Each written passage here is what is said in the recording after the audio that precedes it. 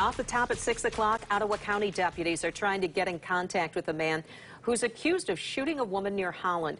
They're outside of an apartment where they think he is, but they've not reached him yet. News 8's Kyle Mitchell is live there now with the latest in this investigation. Kyle.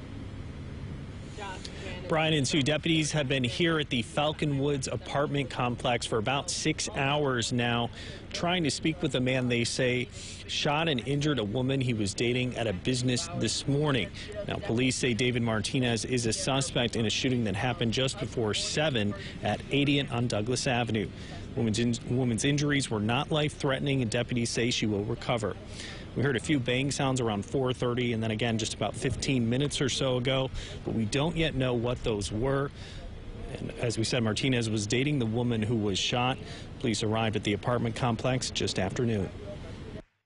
That's the best information we have right now, is that he's inside the apartment here. We have not made any contact with him. We're continuing to try to establish that contact. We have crisis negotiators on scene, and also our critical response team is on scene here, and we've been reaching out through the loudspeaker and also through some equipment we've entered in there, to, telephone, to try to make contact with him. Police have cleared out those people living in the neighboring apartments. They're asking others to avoid this area. Live in Holland Township, Kyle Mitchell, News 8.